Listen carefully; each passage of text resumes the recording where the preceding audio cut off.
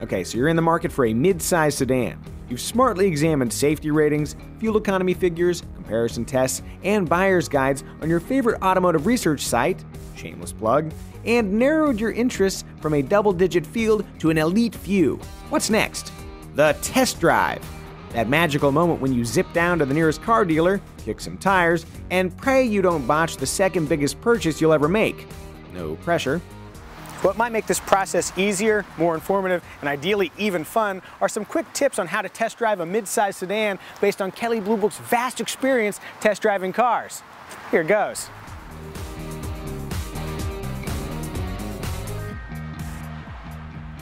To keep things simple, divide your sedan test into two parts, the parking lot and the road. Let's start with the parking lot tests.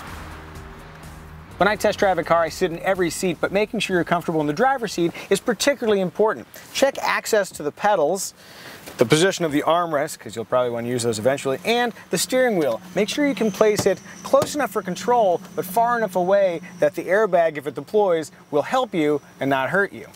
Once the front seat is set, move back a row and see what the people who are going to sit behind you might experience. If you're feeling particularly empathetic, move to the middle position. Do things like check the seat comfort and support. Is this somewhere you want to put somebody that you love for hours and hours on end? Yes. Every morning I drink my coffee out of this adorable mug my wife bought me.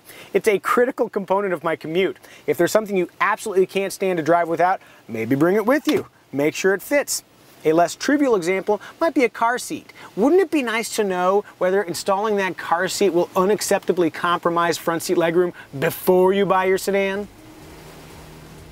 Don't be afraid to get handsy. Actually touch the controls and the surrounding surfaces. If the audio and climate controls operate intuitively and the areas that you're going to touch the most feel nice, you might have a winner. If you own a smartphone, and you probably do, try pairing it to the car via Bluetooth. Also, listen to the audio system, explore the infotainment system, and, if the car has it, give the voice recognition a whirl. Okay, to whom? Mike Delano. If all that stuff seems easy to use, awesome. If not, imagine overcoming those same difficulties while hurtling down the road at 65 miles per hour. Something else to consider, is there a convenient spot to stow your phone near the USB outlet you'll need to plug it into?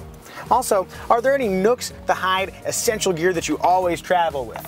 This medical tape, for example. From a normal driving position, can you read the text on the climate control, infotainment system, and gauge cluster? Pro tip, you shouldn't have to squint every time you want to crank the NPR.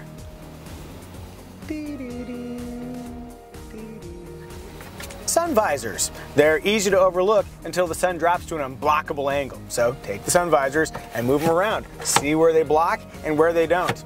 It's the little things like being blinded that'll drive you crazy in the long run. Do you regularly carry large items like this oversized novelty case with a drone inside of it? If you do, bring it along with you and make sure it'll fit in the trunk.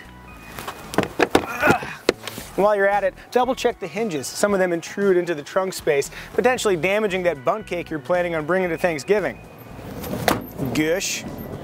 While you're at it, examine the pass-through between the trunk and the cabin. A good one will have a wide opening and split rear seats, so you don't have to decide between your tripod and your charming British friend.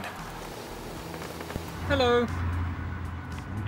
Okay, last thing about the trunk. Some sedans have seat releases conveniently located back here where you're actually loading the cargo, while others are less conveniently located inside the cabin.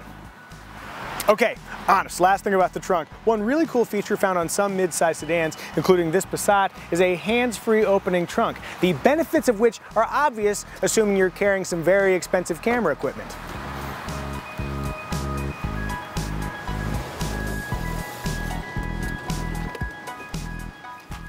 Okay, part two. It's time to actually test drive that fancy pants mid-size sedan. What's first? Parking lot challenge.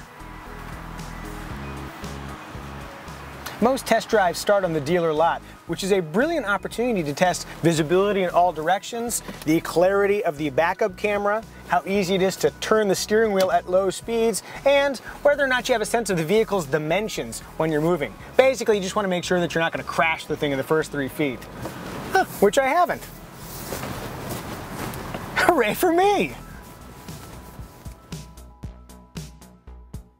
This might seem obvious, but drive the car like you plan to drive it. Freeway cruising, stop and go in the city, sporty driving, whatever it is that you want your car to do, make sure the car that you're testing does that well. Once you're up to speed, imagine yourself having a normal conversation with another passenger. Or better yet, actually have a conversation with another passenger. Hey camera guy, can you hear me okay? Hey Micah Muzio. That's how you do it. In the same vein, listen for squeaks, rattles, anything annoying. Maybe crank the AC all the way up to max just to see how loud it is. Remember, if it's annoying now, imagine how annoying it's going to be 5 hours from now. Assessing ride quality is really hard in a vacuum, even for a professional reviewer. That's why you should keep it simple. So when you're test driving your first car, see if you notice anything unpleasant or harsh coming through your hands or through the seat of your pants. If you do, take note and then compare that to the next car. Is it better or worse? That's how you know. No, seriously, floor it. I mean, somewhere safe, obviously. Among mid-sized sedan buyers, the base 4-cylinder remains the most popular choice because it's cheap to buy, puts out good power, and gives great fuel economy. Is the V6 or the more powerful turbocharged engine a good use of your money? Only one way to find out.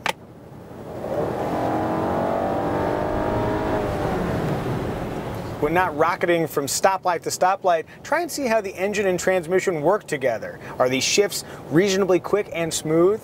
When you adjust the accelerator, does the car react predictably? How do the brakes feel? If nothing odd jumps out to you, it's probably a good sign. Bonus points if you can bring the car to a chauffeur-smooth stop within the first couple of miles. Ding!